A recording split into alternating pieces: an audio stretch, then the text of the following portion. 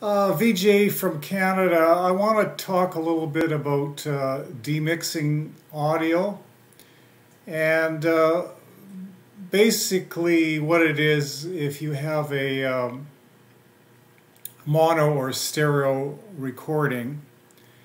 You can now demix that particular file, and it's now being done with machine learning or artificial intelligence. And basically you can extract vocal from the original recording and split it up into a vocal and instrumentation track.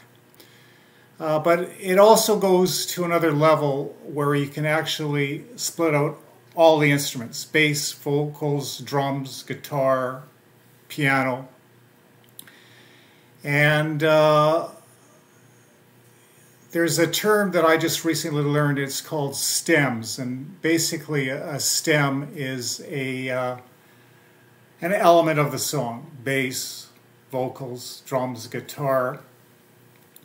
Now, these sites are appearing all over the net, and some are free and some are not free. And my personal advice is never pay for anything on the internet, because I found the best software is always free, and the worst software is when somebody asks you to pay for it. But very exciting times. I've been able to take some tracks just in the recent couple of days that are 50-year-old tracks and separate the various elements in the tracks and remix them, and with some really good results.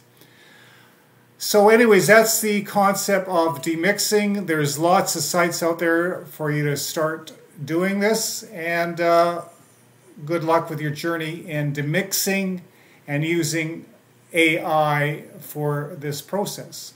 Peace out from Canada.